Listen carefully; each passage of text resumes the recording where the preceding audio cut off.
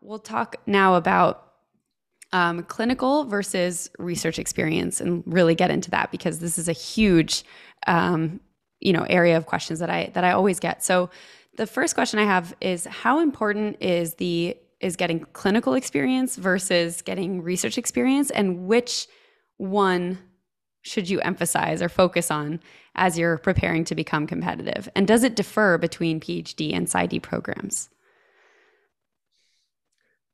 Well, if for PhD program, you're going to need both. There may be minor exceptions, but you're not getting into a PhD program unless you have both clinical and research experience. If you're applying to a PsyD, then the research experience becomes far less important.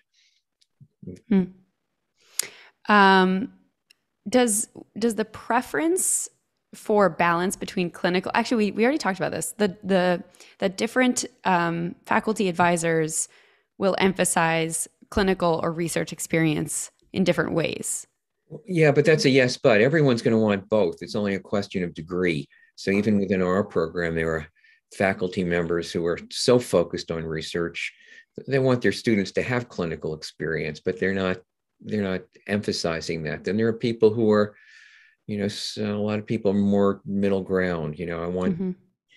I want the best applicants, or the ones I'm considering most highly, you know, to know how to do research and at least to have had enough clinical experience for them to have gotten feedback that this is a good match for them.